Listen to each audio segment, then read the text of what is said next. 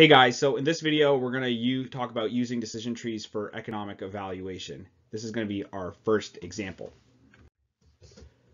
So in this case, we're going to talk about a case where we have a healthcare organization where we're deciding whether to carry a new drug that is said to be effective in treating headaches and compare that to a generic that is prescribed. The possible clinical pathway for prescribing each of these drugs is indicated in the table below. If the cost effectiveness threshold, right, is equal to $500, should this drug be funded or not? So we have this tree over here where you have your standard care, which goes in, we have a quality that is gained there at the end. And you have your new drug that we go and we have where you move into this chance node where you have a 90% chance of going and getting a quality of 0.95, or if it's not effective with a 10% of the time and you only gain a quality of 0.85. That's what we go and we have here. So let's go see how we solve this. So the steps for going and solving this is that we're going to calculate the expected payoff of each decision, calculate the ICER, and then compare it to the threshold.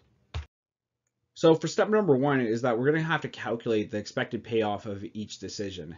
So we just go and run our expected value of our new drug here. And for our standard care, since there's no probabilities associated with it, we just go and pick up the quality directly there.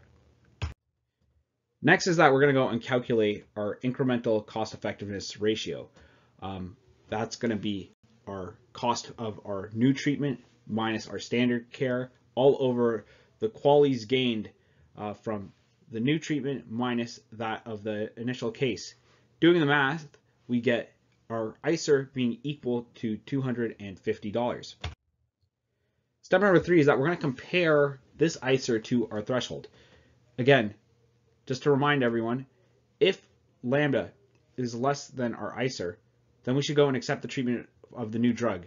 If lambda is less than the ICER, then we should go and reject it. In our case, we have a lambda of 500. That is our threshold. And since lambda is less than our ICER, our new drug is cost effective, and therefore we should go and invest in the new drug. So there you have it. We just performed a cost effectiveness analysis with a decision tree. I hope this example helps. I will see you guys in the next video. Take care.